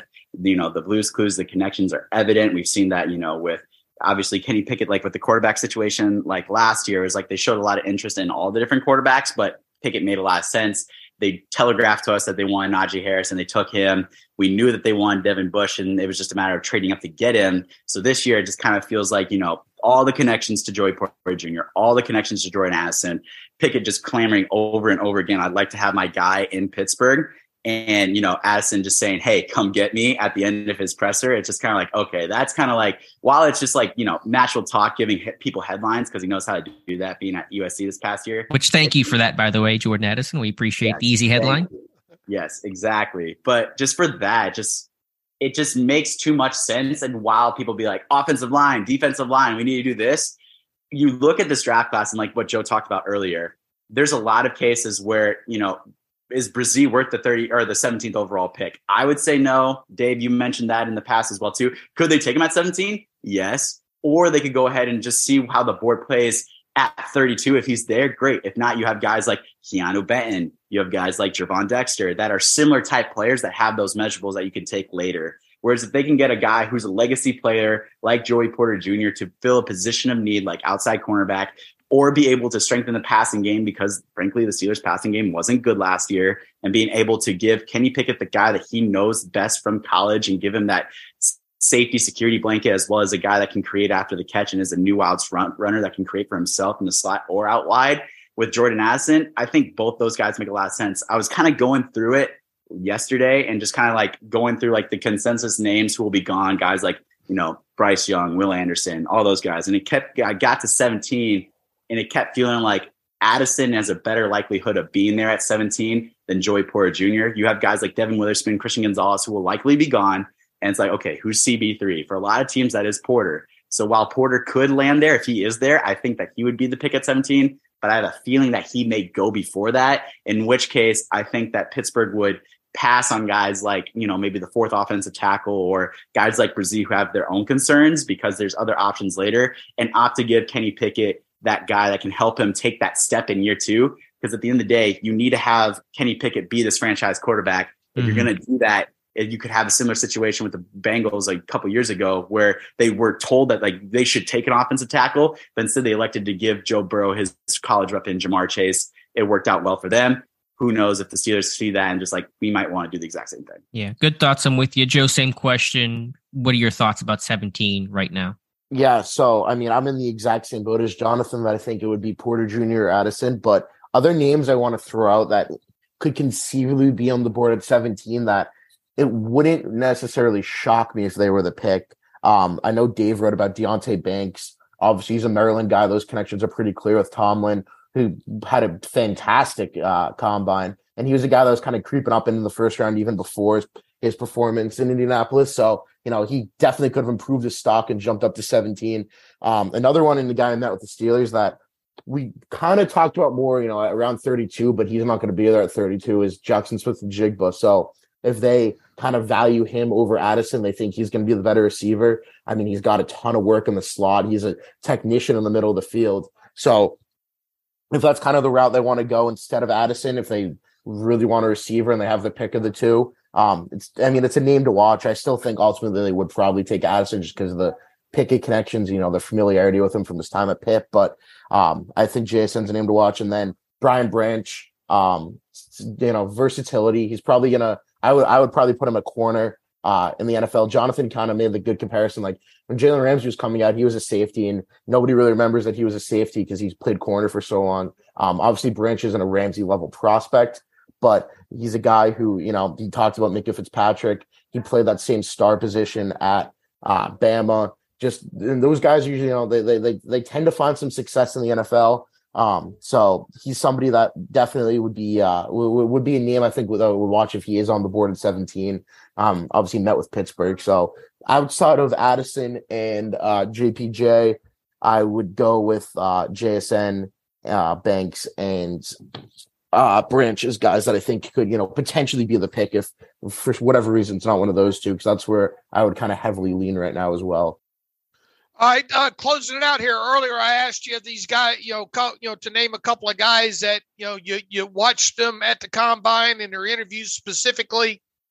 and you thought to yourself, yeah, I like this guy coming into this, and I could see this guy being a Steeler. Let's go on the other side of the fence there. Were the guys that you were, thinking, oh man, that heading to Indianapolis, this guy could potentially be a Steeler, and then you saw him during his media session and he turned you off for whatever? Did either of you have any, maybe one player each where you thought, man, that guy's interview just wasn't that good? I'm not sure the Steelers would be interested in this guy just by the way his media session went, if that makes sense. Yeah, I don't know if I really had one of those guys. The only really thing that was interesting about the media session was talking to Cam Smith.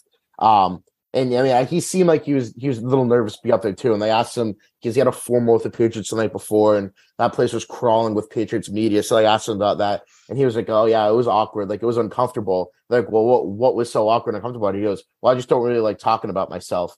Which, like, fine answer. Like it was just that was kind of like a weird moment. I'm like, well, teams are gonna ask you about yourself in their formal interviews, but he didn't really say anything that was really like, oh, I couldn't see him ending up in Pittsburgh. It was just like, oh, that was the moment that I was like, that was kind of weird in the session. So I'm going through now who I talked to, and there wasn't anybody that was really turned off and think like, oh yeah, no, that guy's definitely not going to end up in Pittsburgh. I mean, maybe just from some of his answers. Okay.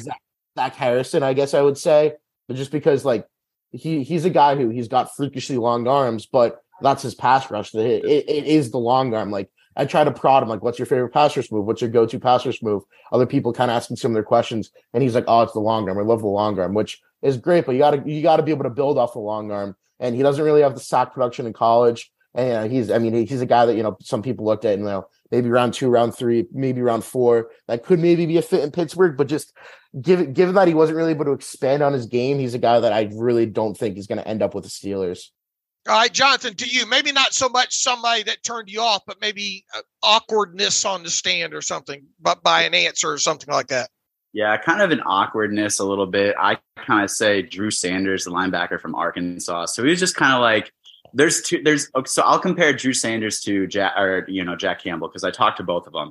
Jack Campbell naturally was a very quiet guy, was very respectful. He did not want to disclose the meetings that he had with teams, just quote unquote out of respect for them. But once you started talking to him, because I'm an Iowa guy, I got him talking about the school, got him talking about the program, got him talking about his game, about other players. Like that's when he started to open up and give some very, very thoughtful answers. Like he took me play by play through like the Ohio State game, how he made an interception, how he made a tackle for loss, how he made a safety, like how he went through all those different things. So it was one of those things where he was quiet, but when you got him talking about ball, that's when he really opened up. With Drew, it just kind of gave a vibe like he's a little too cool for school. He was very quiet, very short-worded answers, kind of talking about, for him, like he's kind of that tweener because he was an edge rusher for the longest time.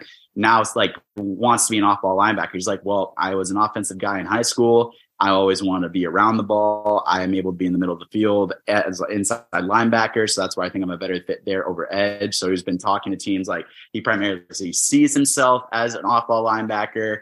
So while that's not a bad thing, being able to say what you see yourself as, like you often see players talking like, oh, I'll do whatever the team needs me to do. Or it's like, no, I'm going to play in the middle of the field. I want to be an off-ball backer. And just overall how he like worded questions, like he didn't give a whole lot of it, like definition, or didn't give a whole lot of an explanation behind them.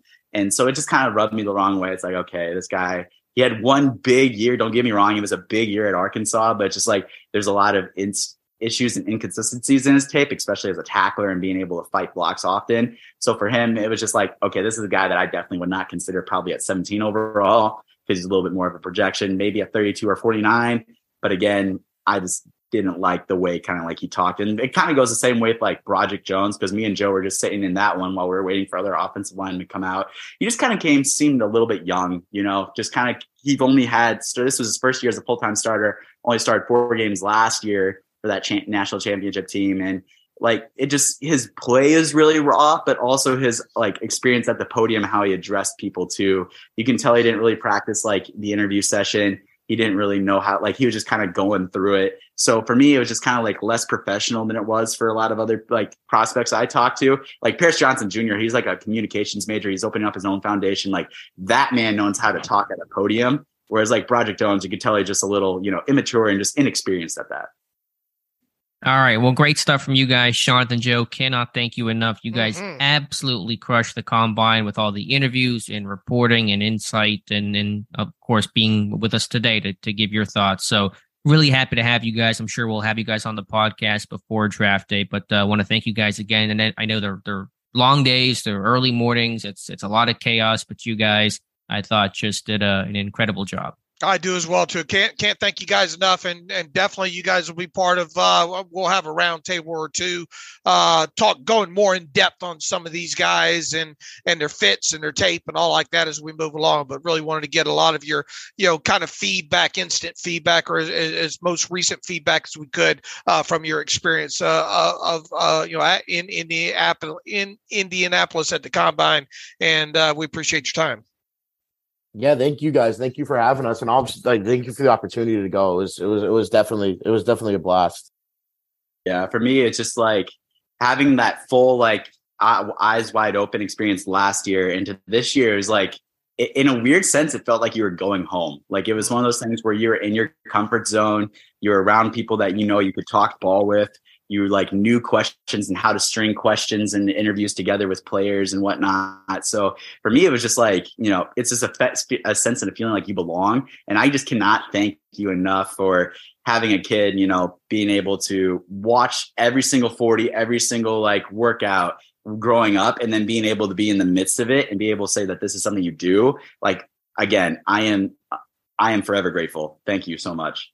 And welcome back to the Terrible Podcast. And again, our special thanks to Jonathan Heitritter and Joe Clark for coming on the podcast, talking about their combine insight and, of course, the work they did. I know that's a long couple of days there, but man, Dave, Joe, and Jonathan, they were so valuable for us this past week. Absolutely. Two guys that have, they've been key contributors for the site now for a little while now. And, the path that Joe Clark kind of took to imagine a little over, I guess, a year ago, we just had him writing one game recap a week. And here he is now, a full-time guy traveling to the Shrine Bowl, traveling to the combine and for us on our dime and all like that. Just and Jonathan obviously has been part of our team for quite a while now as well, too. And just very, very proud of the job that they did in Indianapolis. And we look forward to having them and several of our other draft contributors on a roundtable session or two between now and I guess it's 50 days from today, Alex. Yeah, coming up pretty quick here. But yeah, we'll definitely have Jonathan, Joe, and all the others on before late April's draft. So, Dave, I know we wanted to talk about just real briefly, you and I, about Andrew Voorhees, the guard from USC who tore his ACL during that Sunday workout. I wrote an article yesterday saying that I don't think it's going to hurt his draft stock as much as people think. I think if you look at historically, the guys that have suffered knee injuries and some of the serious stuff before, bigger names and smaller names, guys like David Ajabo, Jamison Williams, but even guys like Nick Nelson, Contravius Street, their draft stock really didn't change much. Now, I think Voorhees could get dinged a little bit, maybe going from late day 2 to early day 3, but I don't envision this as a fall out of the draft type scenario with Voorhees, barring there not being any other medical issues that we're not aware of or things that get flagged again whenever he goes back for combine rechecks in a couple of weeks. Let me take you through my process with Voorhees specifically here. Obviously, you turned me on to him at first, right out of shoot there, head of the Senior Bowl, and I really enjoyed that post and watching his tape there. I didn't really go much deeper than what you had out there. Fast forward through these last few processes here, and obviously through the combine now, and having a little bit better grasp now of. And here's the key focus here: what I consider true guards in this class now. After watching several of them, there's the talk about these couple tackles might can play guard. Maybe this center like John Michael Schmitz can kick out to guard. Maybe Ricky Stromberg out of Arkansas can do that as well too, and all like that. But as far as true guards in this class, at the top of this class, to me, at least where I am right now, there's not many of them. And then if you want to drill that down even further, what about guys that you would kind of consider true left guards at this point? I really see that list kind of being Voorhees and Steve Avila out of TCU, and maybe even this Sidney Sal out of Eastern Michigan. There, outside of that, where are guys that you could plant your flag with in the early rounds there? And it is unfortunate with Voorhees. And then fast forward, obviously, through the combine. I thought his combine interview was absolutely fantastic. I watched that, and we have the audio of that. He was one of the highlighted ones by the NFL Network too. So we were able to watch the whole thing there. Go through, up through his combine workout up until him getting injured, and then post injury, him doing what he did and going out there and doing the bench and all like that. My thought now is, man, if you don't draft a guard, or a guy that you think can play guard in the first 3 rounds there, if this guy is on the board for you in the 4th round, and even if you did lose the entire rookie season for him, man, I say take him. I say spend a pick on him, man. Yeah, and as disappointing as an injury is, I mean, it kind of reveals that character. And like you said, and Jonathan talked about just how remarkable it is to be one day removed from that and go out there and bench. Just to even attempt the bench is commendable enough. But not only to do that, but to have 38 reps, the most of anybody at the NFL Combine this year, is pretty ridiculous. And the attitude that he has, the mental toughness he shows, I think will certainly endear itself to Pittsburgh and to the rest of the NFL. And so, like I mentioned, I mean, Ajabo tore his Achilles, which is, I think, a more severe injury, I would say, in this day and age, at his pro day last year, and he still went top 50. Nick Nelson and Contravious Street that I mentioned earlier were kind of mid-round picks who suffered pretty bad knee injuries during private workouts, and they still went 4th round, about 18 picks apart back in 2018. So I think historically, if it's a chronic thing, an arthritis type thing, that's what tends to drop guys. If you have heart issues, Maurice Hurst, that's what drops guys in terms of like really tumbling down the draft boards. I don't see this one-off thing really hurting Voorhees all that much. The only thing I would say that concerns me, and a reader on Steelers Depot made a good point about this, Voorhees is older. He's 24 right now. And so when you have the ACL, basically he's not going to get to play in the NFL until he's 26. That I could see as being a bit of a concern. But if he's a 4th round guy and you get 3 good years out of him, if that's the worst thing that you get, right, that is a very good thing for a 4th round pick. So that's a fair point, but I still think this guy goes 4th round because the precedent says these injuries don't hurt these guys as much as it may appear on the surface. And what if you got all of his, 3 of his 4 rookie years out of him under contract, all good, and he ends up being, let's say a Pro Bowl type guy, and then you re-sign him and got 3 more years out of him, Yeah, not too bad. I wish all 4th round picks were that terrible, Right. Now look, we obviously got a lot more offensive linemen to go through and all like that, but what's your feel about this interior class, especially the guard position right now? I mean, yeah, I get it. And with good reason, you like John Michael Schmitz. You think maybe he can kick outside, but I'm talking about guys that we have the tape on that have played some guard.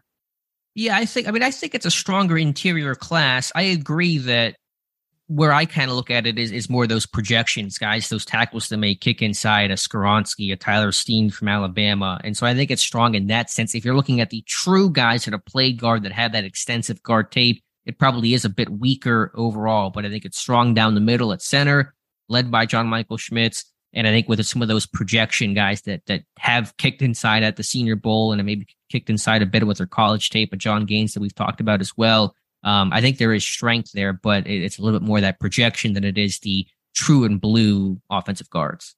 Okay. All right. So we'll see on Voorhees, but we'll be watching that one. I think John Gaines is definitely a guy to watch in this situation, maybe for the Steelers too. So Where you? I know it's kind of so raw based off of that workout, but where do you think he lands? Is he a day 2 guy, like late day 2, early day 3? I think he's somewhere second, third round. But by the time the smoke clears, I think us on the outside are just finally catching up with him now. Well, to your point, why isn't this guy a senior bowl invite? Like, I think the NFL might be catching up to him a little bit too. Maybe that's an instance as well too. But I could see him. Especially if you need a true right guard, But I think sometime later in second round, definitely by the end of third round as I go through the rest of these guys, that's where I'm at on him right now. Yeah, I think he ends up going pretty high. I think probably day 2 top 100 picks is probably my thought on Gaines, with the really strong workout, the versatility, and kind of lacking some of those true guard types that I'm with you there on John Gaines. All right. Any other things you want to talk about, Dave? Any other conversations that I missed here? Give me a quick yes or no on Lamar Jackson. Would you sign him to a 5-year fully guaranteed deal right now at $48 million or more a year?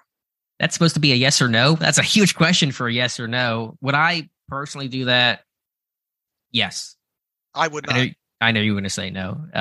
When he's healthy, though, he is so dynamic. I know health has been the issue, but as you said, if he gets hurt 2 years and can win me a Super Bowl in the other 2, then it's all worth it. All right. Yes, no, I think you kind of already answered this, but if he stay in Baltimore, is he Baltimore starting quarterback week 1, 2023? I think so. I'm with you too, but I really want to see how this process goes, because I feel like this story's certainly not close to being finished. All right, Dave, let's get to some reader emails and close out today's show.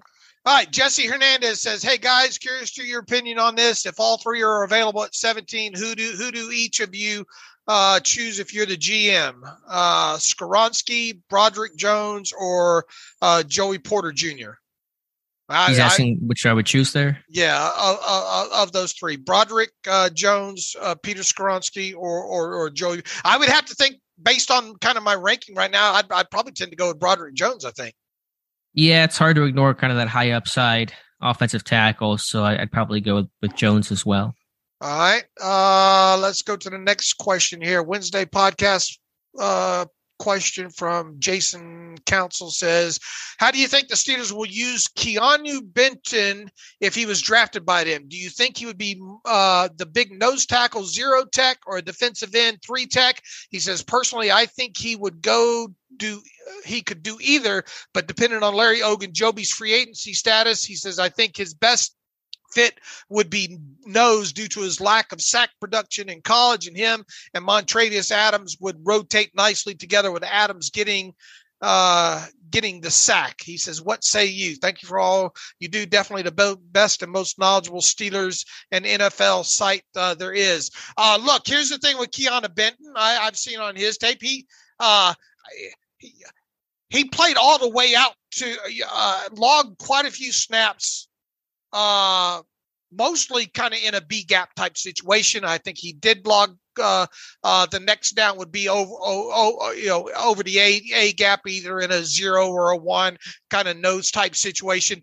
Not so much outside of a 4-eye, but that's going to be what you're going to find.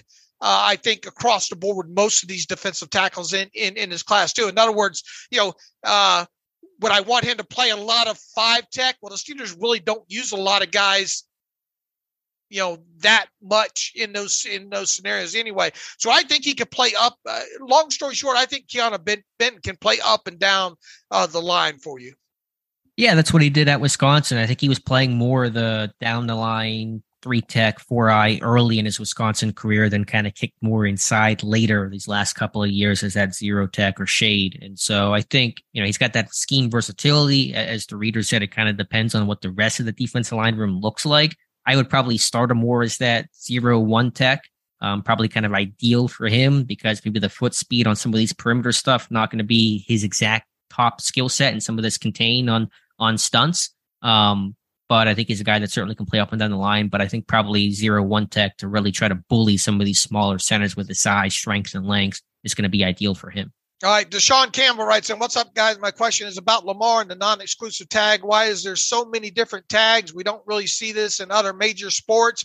Why is this in football? Why does it seem these teams have so much control of players for so long? I feel once a player gives his 4 or 5 years, he should automatically be able to control if he leaves or stays. How do you guys feel about all the tags, and should it be addressed in the next CBA meeting? Deshaun, we pretty much talked about everything kind of you just highlighted there.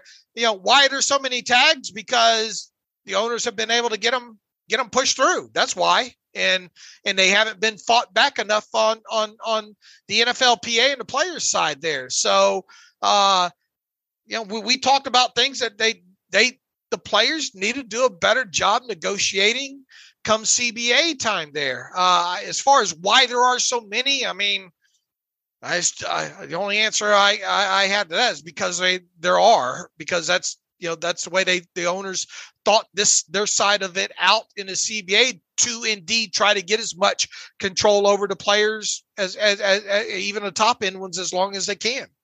Dave, one last thought on this. If you're the NFLPA, I think trying to get rid of the tag outright is going to be a pretty heavy thing to do. Get rid of just the non-exclusive tag and make it exclusive only, because no one gets the exclusive tag anymore, because I think all 6 that got tagged this year were non-exclusive. Tell the NFL owners that, all right, you want the tag? Fine, we'll give you the tag, but you're going to pay top dollar with that exclusive tag in terms of that price on that. And so you can have your tag if you want to keep somebody, but we're not going to let you be able to shortchange a guy with this other part of the franchise tag with a non-exclusive portion, because what did you say? Like, nobody ever leaves on the non-exclusive tag. Like, nobody ever changes teams. Last time that happened was 2000 and 2000, I think. 2000, Joey Galloway. Before that was 96 or something like that, 98 or something like that. So it doesn't have. But yeah, I get your point. At least force the team to expose the player to the market. No, I would say the other way and say, get rid of the non-exclusive, because players don't have any leverage. They don't change teams. All that does is pay them less. And so make it, if only one tag exists, it's the exclusive tag. I see it. And it's a higher amount too. It's the higher amount. Right, so it says, owners, you want the tag? We'll give you the tag. You can have that right, but you're going to pay for it and not get to kind of hedge a little bit and get to use this non-exclusive thing that really gives the player typically no leverage, because no one ever changes teams, and you get paid less for it. So that would be my approach if I'm the NFLPA. Look, they need that should be part of their next negotiations for sure. Is to either try to get the tag to go away altogether or what have you. So anyway, we'll see how that ends up playing out down the line. Nolan Braddock writes in, love the show. No one knows the cap better than Dave. He says, can you go into some details on the Jackson situation? Specifically, what first round picks would the competing team give up? He said questions 2023 and 2024. What if a team had multiple first round picks in 2023? Lamar goes to number 2. Lamar goes to the highest bidder unless the Ravens match. How do they determine the highest bidder when contract details get messy in terms of guaranteed money, average annual salary, contract length, signing bonuses, etc.? He says, what if Atlanta offers him all guaranteed $250 million over 6 years, but Indy offers him $300 million, but only $150 guaranteed over 6 years? Let's take the second part of this question for Nolan first. He has to sign an offer sheet. So he might get 6 of these offers out here, or let's say, or 2 offers like Nolan just threw out here. He has to choose which one of those he would want to sign as if it was a contract that he was agreeing to.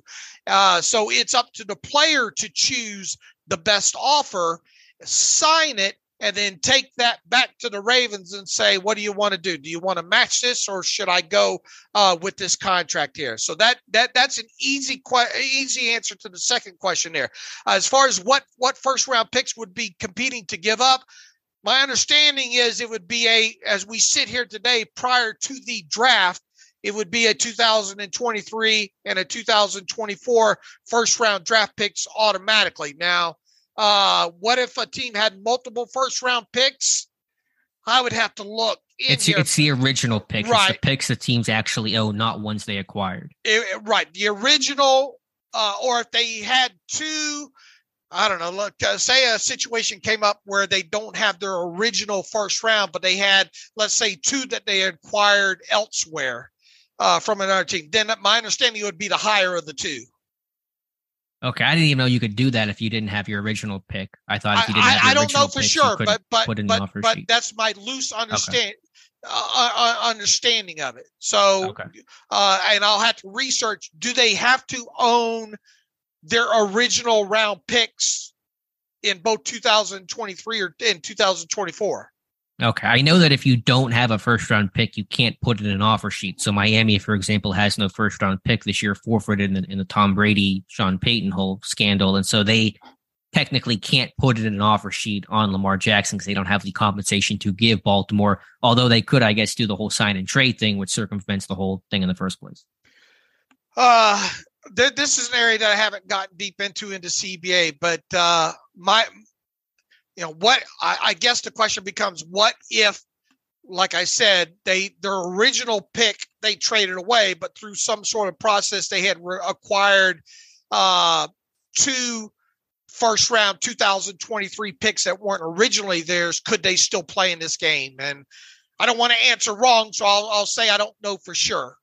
Yeah, I'm not sure on that one either. I'll have to research that out. But I what Alex said is correct. Like the Dolphins can't get into play until this, and my understanding is until after the draft happens, where then I guess it would become a 2024, 2025 first rounder. Correct, which may become relevant because I don't think Jackson's signing that tag anytime soon. I think it'll be after the draft until there's a resolution. So it actually may become relevant, where I know they're reportedly out, but theoretically they could jump back in. I'll have to go down another rabbit hole in regards to that at some point with the CBA. Let's see. Hello, guys. This is from LV. He says, hello, guys. Great draft analysis. Highlight of my days, especially the mocks. I respect the Steelers and the way they do things, but it gets frustrating with what I consider cutesy picks, he says. He says the Steelers are such homers with the draft. He says, would we have drafted Kenny Pickett if he wasn't from Pitt? He says, probably not. Not our main problem, but in reality, if he came from Clemson, he says, I doubt we drafted. Number 2, would we have drafted Connor Hayward if he wasn't Cam's brother? He says, I doubt it. Would we talk as much about Joey Porter Jr. as much as we do if he wasn't the son of Joey Porter? He's a decent quarterback, but he's linked to the Steelers because of his dad. He thinks that's silly. He says, and then we keep using our 5th and 6th round draft picks to trade almost backup type players like Loudermilk and have a huge gap between 4th and 7th round.